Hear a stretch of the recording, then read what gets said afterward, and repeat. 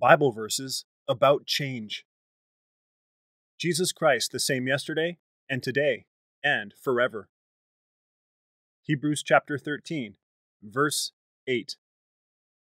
For I know the thoughts that I think towards you, saith the Lord, thoughts of peace and not of evil, to give you an expected end.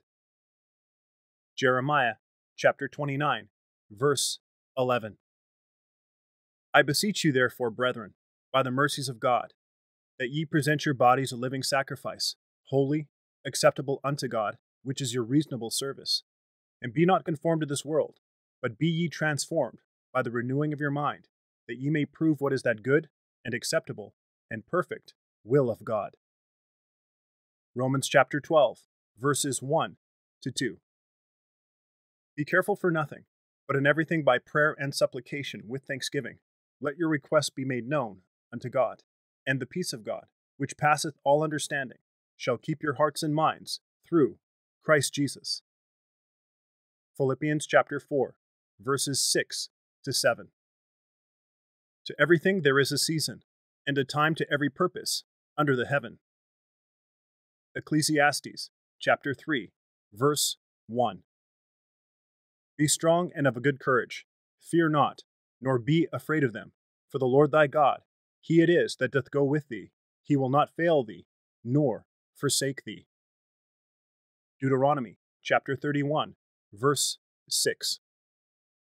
For which cause we faint not, but though our outward man perish, yet the inward man is renewed day by day.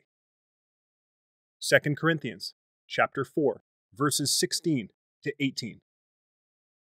Behold, I show you a mystery. We shall not all sleep, but we shall all be changed. 1 Corinthians chapter 15, verse 51. Therefore, if any man be in Christ, he is a new creature. Old things are passed away. Behold, all things are become new. 2 Corinthians chapter 5, verse 17. Every good gift and every perfect gift is from above, and cometh down from the Father of lights, with whom is no variableness, neither shadow of turning. James chapter 1, verse 17. The Lord is not slack concerning his promise, as some men count slackness, but is longsuffering to usward, not willing that any should perish, but that all should come to repentance. 2 Peter chapter 3, verse 9. All Scripture is given by inspiration of God, and is profitable for doctrine, for reproof, for correction, for instruction in righteousness, that the man of God may be perfect, thoroughly furnished unto all good works. 2 Timothy chapter 3, verses 16 to 17.